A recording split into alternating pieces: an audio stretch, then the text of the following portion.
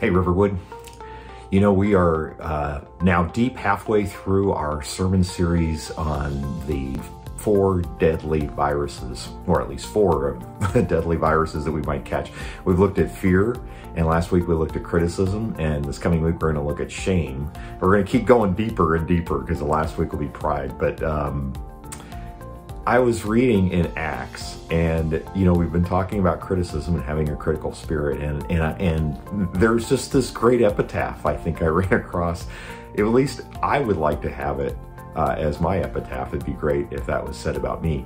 And it's really has to do with Barnabas. The church at Jerusalem learned about churches that were springing up in the early days, and they sent Barnabas to Antioch. And when he gets there, this is what it says in chapter 11 of Acts, chapter 11, verse 23.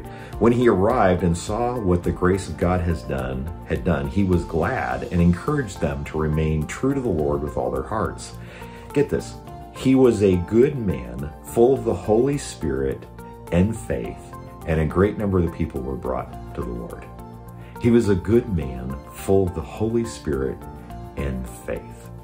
And part of that was because he rejoiced in the grace of God that he saw before him. You know, so every day we have an opportunity to see the grace of God at work. We may not be aware of it unless we pay attention.